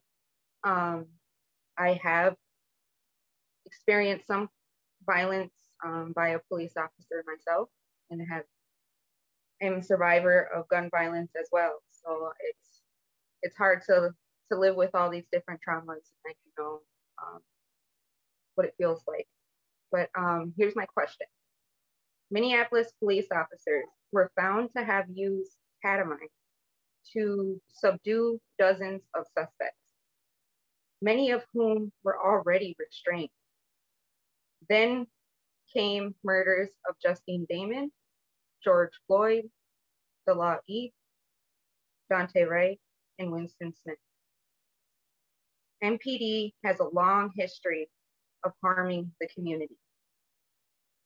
How do we move forward in this moment, and how do we hold them accountable? Thank you so much for asking that, Rita, and our answers are going to start with Mayor Jacob Fry. I apologize, I missed it cut out for just a second there on the question. So I'm asking, since MPD has a long history of harming the community, how do we move forward and how do we keep accountability? Thank you, Rita, I greatly appreciate it. The only way to chart a path forward towards progress is through a very honest examination of our past. And this year's long relationship between the MPD and we've seen a number of different issues throughout the last several years. I mean, we saw the murder of Justine Damon was tragic. The murder of George Floyd and so many others has forever altered our city's history and has given way to a centuries in the making reckoning around racial justice. And the truth is there are no shortcuts. There's no magic wand to wave or hashtag to slap online. This is going to require hard work and diligence because these problems are the product of systems built and codified in state and federal law and union contracts that benefit from those laws. So where do we go from here? I've outlined an honest path forward that includes working with Director Sasha Cotton, that includes safety beyond policing, that includes working with Chief Arredondo and bringing community into the fold in a way that honors the complexity of these challenges. Public safety requires public trust, and public trust requires transparency. And that's why we've brought body camera compliance in the MPD from 55% when we took office to 95% in most recent reports. That's why we've overhauled the use of force policy to make it as stringent as possible under state law. That's why we've overhauled how the investigative process works around disciplinary actions with officers to make sure that in the long run, we are truly getting justice. A life lost at the hands of the state is one life too many. We can't simply wait around for the next officer involved killing. The fact that so many jurisdictions have been involved with these killings around Minnesota, around the country, speaks to the urgency of getting reforms done, not just here in Minneapolis, but at the state and federal level as well. We need to recognize the magnitude of this moment. We need to make sure that the precision of our solutions match the precision of the harm that has been inflicted time and time again. And that is exactly the direction that we need to move. Thank you so much, Mayor Fry. Next up is Kate Knuth. Well, thank you for this question, Rita, and it's really good to see you here and be part of this conversation. We need to start by being very clear that MPD has caused harm to people in our community for years, and that harm has been particularly focused in our Black, Brown, and Indigenous neighbors. And there's very good reasons people don't trust our MPD and don't trust the way we're responding to violence and crime in the city and the way we're trying to keep people safe now. What we are doing isn't working. And I unfortunately have the experience of police violence in my family. I lost a cousin at the hands of law enforcement, and I know what it feels like to have government close ranks and to protect its own. And we have seen that too often in the city of Minneapolis. The news that came out about George Floyd initially was unacceptable because it wasn't true. We are still struggling as a city to get information about what happened to Winston Smith. I know he was not killed by MPD, but there are so many in our community who want answers about what really happened. That transparency and that accountability starts from the moment something happens. And of course, we want to make sure that moment never happens, but if it does, it needs to start from the moment it happens. And we have not seen that in this city, and we need to make sure we see that. And as mayor, I will make sure that happens going forward, that the system does not protect itself when it has caused huge harm to people in our city. And to move forward, we can't just respond to what has happened. We need to build the new, and we need to build together. And that is why I support the charter change. That is why I support a more holistic, comprehensive approach to public safety. People are demanding real change. And the only way we move forward is to be honest about what has happened, the harm that has been caused, be honest about what happens as it plays out, and make sure that we are building a system together that results in no person being killed by MPD at the most basic level, but no person having an interaction with MPD where it harms their dignity and harms them in ways that they carry in our community throughout their lives. That's the vision I have of public safety and MPD in our city. And as mayor, I'm really wanting to dig in on that work with folks and communities across our city. Thank you, Kate. Next is Sheila Najad. Thank you. Thank you, Rita, for that question. This is heavy, y'all. I'm gonna invite everyone watching and everyone here to just take a collective breath right now. Let's just do it.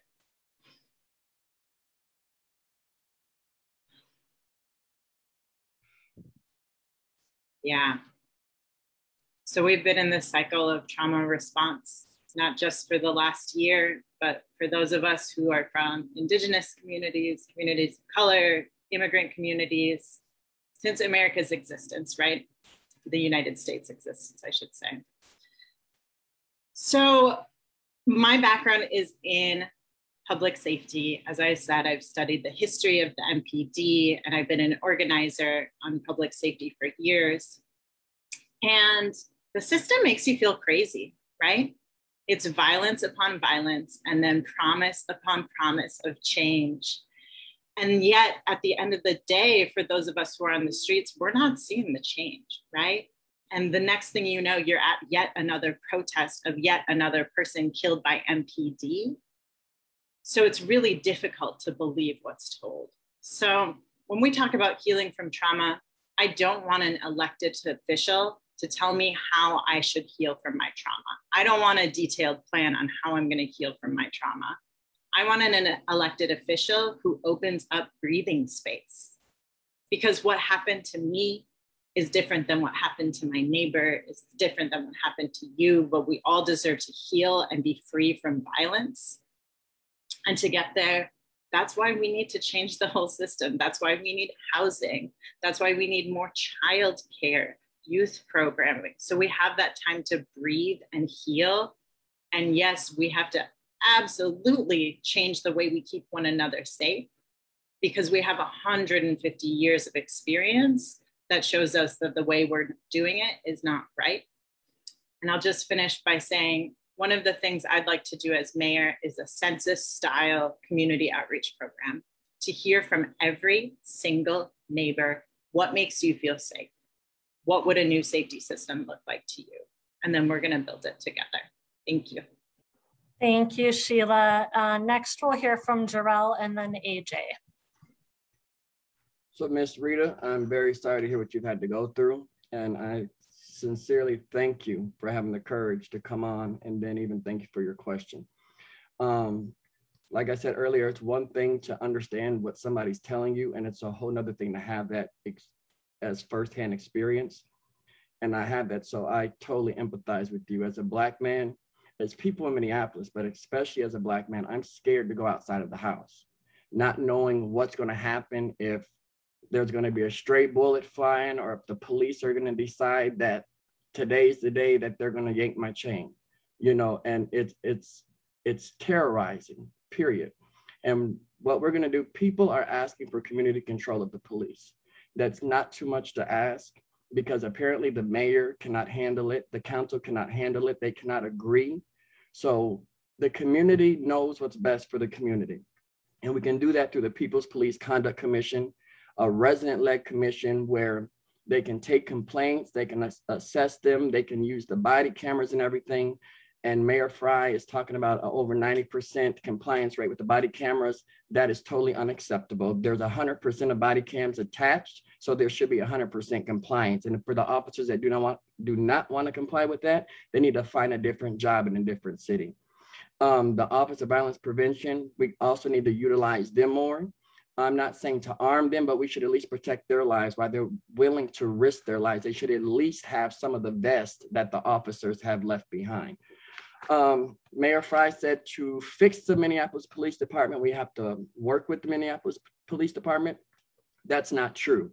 How many of you watch and get to walk into your job and tell your supervisor how you're going to do that job that day? Who and what you're going to be accountable for? The mayor is the boss. The mayor can decide and announce right here on this forum that we will abolish deadly force unless it is against deadly force. That's the only way that we should be justifying taking somebody's life, regardless of what they did. Capital punishment is gone in Minnesota. So even to call somebody a murderer does not justify us taking their life. And I'm not speaking on anybody's personal situation. I'm just saying, thank you, Gerald. Punishment is gone. We have to do what we have to do for the people of Minneapolis and move forward. They want community control of the police. We need to go ahead and do that.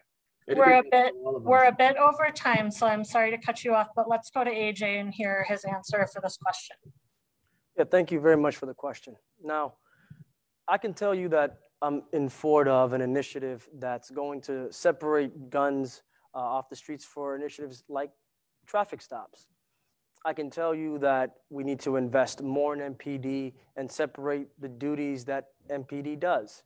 I can tell you a lot of specific things that I think the trajectory for many of the other candidates is to go on. I don't think that's the issue. I don't think the issue is the end product here, to be honest. And I do not believe that collectively all of the suggestions that we might have as specific candidates is going to make an impact if the process isn't proper. And that's why I firmly believe that if there's not trust built in, I mean, all the scholarly work in criminology, all the historical records in this country shows that when there's moments like this in society, trust is what we need to rebuild. So why are we not focusing on the process to this new Department of Public Safety? Why are we not focusing on this process for how and what the MPD is going to do? That is the error I see from every single other candidate. And I cannot say in good conscience that this is going to be a benefit for Black and brown communities. This is getting hijacked, and I don't understand why we're not having an honest conversation. Let's go back to step number one, which is, what do we do to bring trust in all the communities to believe in the next steps moving forward? And I believe that the way we do that is to have the city through the leadership of the city, in conjunction with the people, through a citizens' assembly, making a formal recommendation, being part of that process, bringing in experts, whether it's in the state level, a national level, heck, international level. I think we can do that as a city. We do not have to rush a moment that means a lot to Black and brown communities. If we are just going to waste it with just suggestions that everybody thinks is going to work, then you forgot that trust you overstepped. So please, if you really want to have change in the city, let's go back to that trust building. And I think I'm the credible candidate that can do that for all of us. Thank you. Thank you so much. Our last question tonight was the most asked question we received. We received this question more than any other from Minneapolis residents. Our city would most like to know, what would your plans be for the sacred memorial space known as George Floyd Square at 38th in Chicago? And we are going to start with Kate Knuth. Well, thank you for the question, because I think the murder of George Floyd and George Floyd Square is asking us to stop and to do things differently. We can't keep doing business as usual in this city and expect different outcomes. Too many people have been harmed, and too many people will be harmed going forward if we don't dig in this moment and use it to create the real change we need to see happen. So the morning that the mayor sent in city staff to clear or begin reconnection, I think phase reconnection is the phrase that was used, at 4:30 in the morning, I went down to George Floyd Square to listen, to hear how people were reacting, to understand what this moment meant to people. And what I heard was that sending people in at 4:30 in the morning to put the power of the city government into the decision-making in that real and serious way further traumatized people and undermined the already very, very little trust that is between the community and the city government in moving forward at 38th in Chicago. So we could say open, don't open. It should look designed like this. It should look designed like that. I don't think that is the root of the question. As mayor, I will dig in and meet what the murder of George Floyd has asked us to do and what the people holding space at the intersection of 38th and Chicago, George Floyd Square has asked us to do. And that is to actually make this a turning point towards racial justice. And we need to both talk about the physical space and we need to talk about the 24 demands of community. And not saying we will meet all of those demands, but working together and say, how do we actually meet these? How do we make it happen? What other levels of government do we need to bring in to make the real progress we need? It is not only a city issue. There are demands with county, there are demands with state, there are demands with different kinds of funding, but really digging in on what people are asking for. Now, one of the other things I really heard down at George Floyd Square was that people don't want us to forget. We cannot forget what happened to George Floyd, and we cannot forget how our city reacted. So I think we need to be moving forward on real ways like a national historic site. That I would be a big advocate for that at George Floyd Square to make sure that we as a city never forget what happened here and make the change necessary demanded by this moment. Thank you. Next, let's go to Sheila Najad. Thank you. And thank you to everyone who asked this question and everyone who's been holding space over the last year. I live not too far from George Floyd Square, had the distinct trauma-inducing of having constant helicopters over my house for the last year. So I hear it, I feel it, I've been there. So here's the thing, is that you can't bypass justice to get to unity. You can't bulldoze your way to peace, right? Our community is hurting and people closed down George Floyd Square because they didn't trust elected officials to make change that would result in true justice for George Floyd. And unfortunately, they've been right so far, right? So there are a lot of things that should have been done a year ago. But in this moment, with this next mayor, we need someone who's ready to fight for the people and put the people first. And as a community organizer, I know that in social justice work, there are no cut and dry answers, right? But we have to work together to get there. That's why I want to do this door-to-door canvassing program. The city did send out surveys about the future of the square that only had a couple options. But the folks I talked with said this was not community engagement. In a time, in a pandemic, when we need public jobs, when we need to make sure everyone gets a chance to have their voice heard, we could knock every door in the Bryant neighborhood around George Floyd Square and listen to what the community wants in a true way, in an engaged way, in a way that can't be spun with statistics, right? And then we put resources behind that plan. And at the end of the day, this is about reparations, right? So as mayor, I would support a reparations plan for Minneapolis that includes reparations for Black community members harmed by police and Black people impacted by America's legacy of economic and social violence. We have great examples of how to put it in practice from cities like Chicago. And it's time for Minneapolis to step up and get moving on this. So I'm excited Thank you. Yeah, thanks, Rachel. Thank you, Sheila. Next, we'll hear from Jarrell Perry. All right, thank you for the question. We already have more than enough things that are dividing the community, especially in regards to the violence. And instead of further dividing the community by pitting Black residents and Black groups against each other, that's totally disgusting to me. Instead of paying almost $500,000 to have a group go against the same people that they spent over a year protecting, that is disgusting, and it's underhanded and it's dirty. As far as the community, there are so many things that can be done.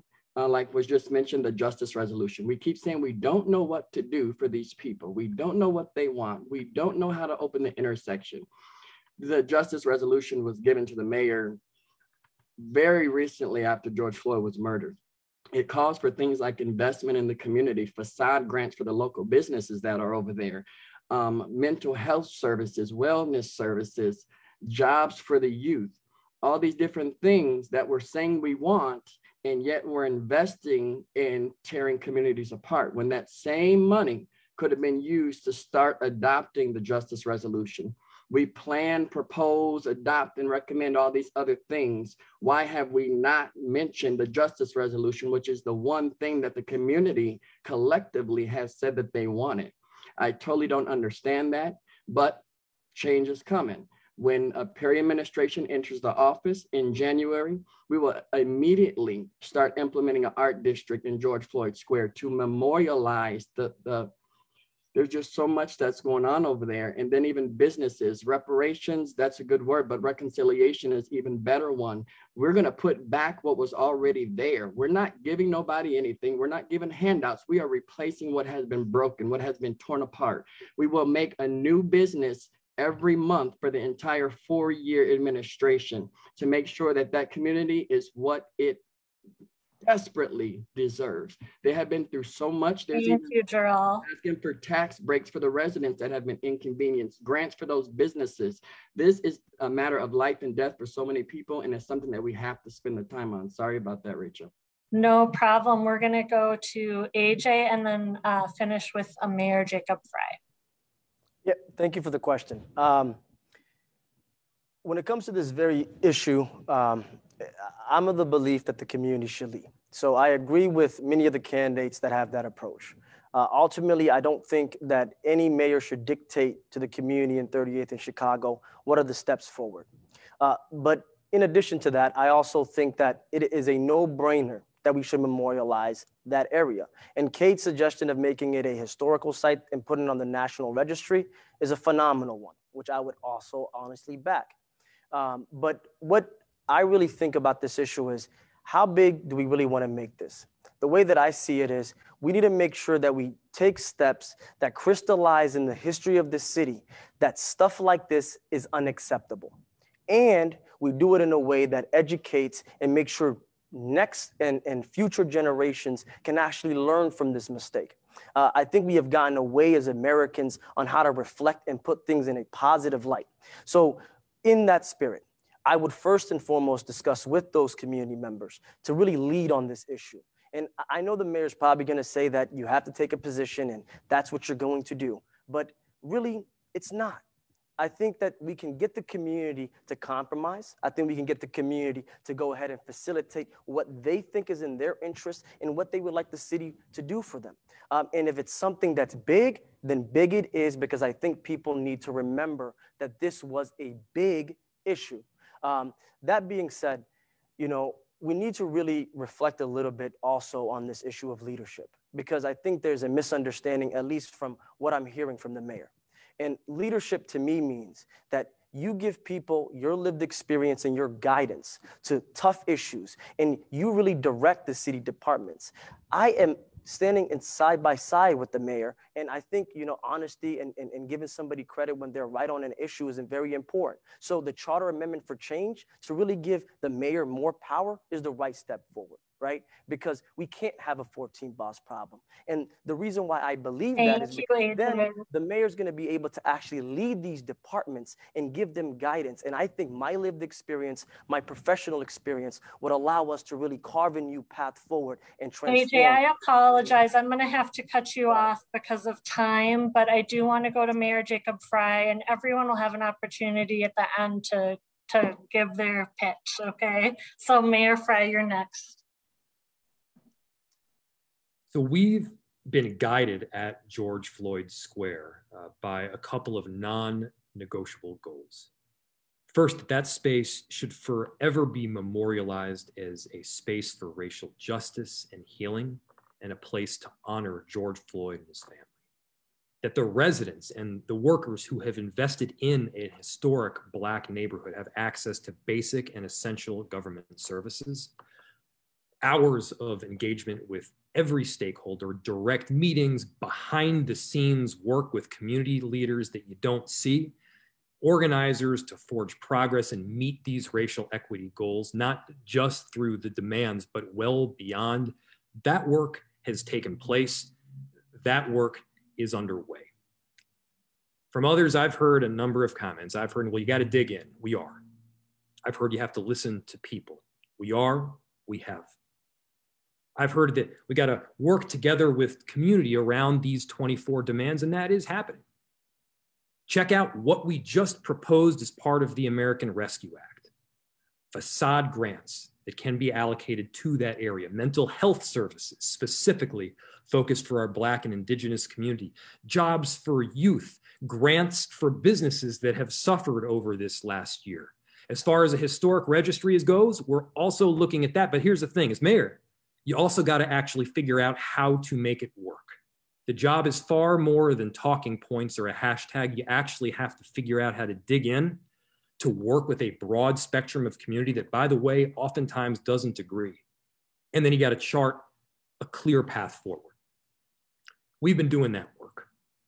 George Floyd Square is one of the most complex and difficult situations out there, but we've been working alongside Council Vice President Andrea Jenkins. We've been working with Councilmember Cano. We've been working with a broad and diverse set of interests and a broad spectrum of opinions. Is it tough? Absolutely it is. But you need to provide a little bit more than just dig in and listen to everyone and bring people together to actually chart a clear path forward as mayor. Thank you. Thank you, Mayor Fry. Finally, tonight, we would like to give each of the candidates an opportunity to address everyone watching who's concerned about public safety in Minneapolis. I'm sorry we didn't get to all of your questions. There were so many great ones submitted. Each candidate has a minute to speak to the community, and we'll begin with Sheila Najad. Thank you. Well, thank you all who are watching out there. We really appreciate you and would love to connect in the future. My vision is a Minneapolis where safety means safety for everyone, and everyone has someone to call when they need help. I am rooted in communities, and what makes me different is that my experience comes from building in movements led by Black, Indigenous, POC, queer, trans, and working class people. My knowledge comes from working alongside the people of Minneapolis as a restaurant worker, organizer, and health researcher. The safety and policy ideas I support for the city were developed alongside hundreds of others who share my that share my vision for Minneapolis, where everyone can thrive and not just survive. I would love to connect with you to build together, because we're not going to change a 150-year-old institution overnight. And if we want to create an institution that has more justice, we need to do it together. So SheilaForThePeople.com. I hope to hear from you soon. Thank you. Thank you so much, Sheila. Next is Jarrell Perry. All right, thank you, Rachel. I just want to thank everybody for coming out tonight.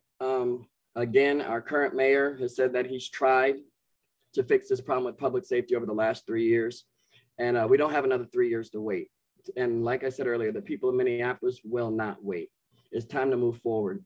To the people of Minneapolis, I'm asking for you to allow me the privilege to stand with you and your family. Allow me to fight for you, advocate for you. Minneapolis has ranked choice voting, meaning you get to pick up to 3 candidates. First, second, or third choice. Of course, I would appreciate your first, but any of them, consideration would be greatly appreciated. We have a lot of work in front of us, again, whether it's racial reconciliation, education reconciliation, housing reconciliation, job reconciliation. There is so much ahead of us to accomplish, and it's going to take all of us coming together to get it done. So I invite anybody to come and visit perryforthepeople.com. If you're willing to give an hour or 2 of your time in a week or donate financially, anything that you're willing to do, again, it would be more than appreciated. And again, thank you everybody for your time, and thank you, Rachel, for moderating. Thank you, Jarrell. Next, we'll go to AJ Awed. Thank you very much. I promised myself one fundamental thing through this campaign trail, and that was I was not going to lie to myself, and I was going to be honest at all times. When we're talking about what we're going to be doing moving forward, we're really going to have to think about who that person is. And to me, at the end of the day, Jacob Fry cannot get a second chance.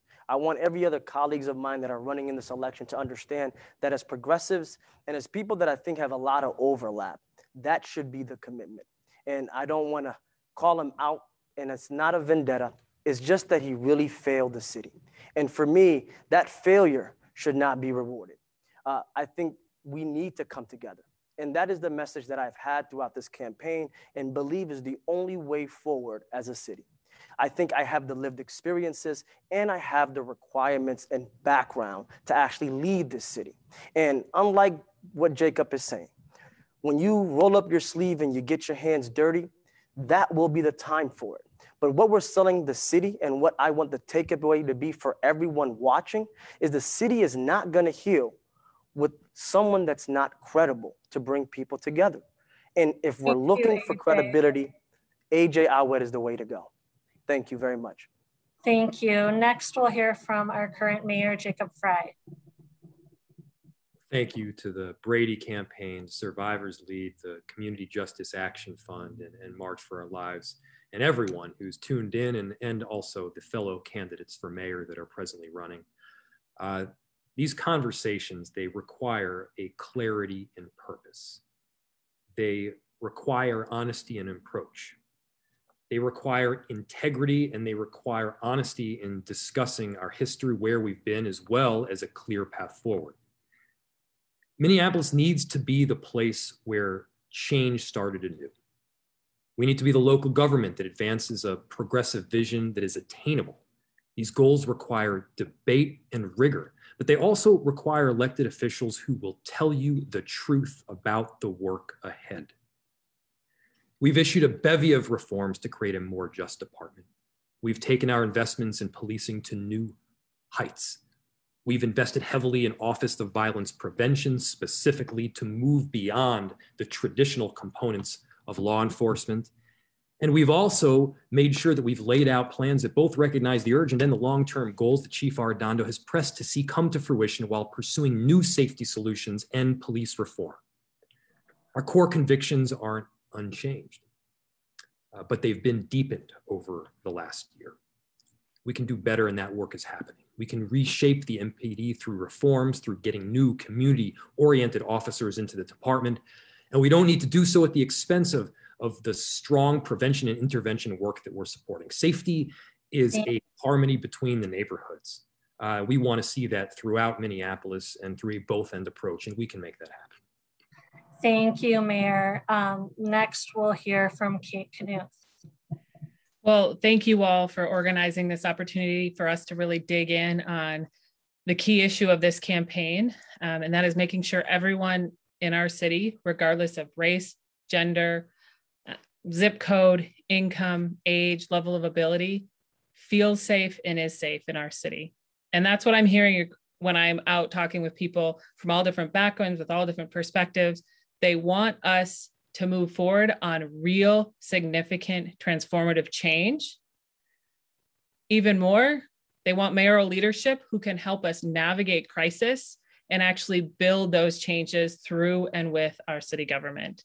I bring both that commitment to significant transformative change and a real plan to make it happen in terms of public safety. And I bring the experience and leadership of having worked in multiple levels of government, of having built programs from the bottom up, from an idea into an actual program at the University of Minnesota in a huge public bureaucracy.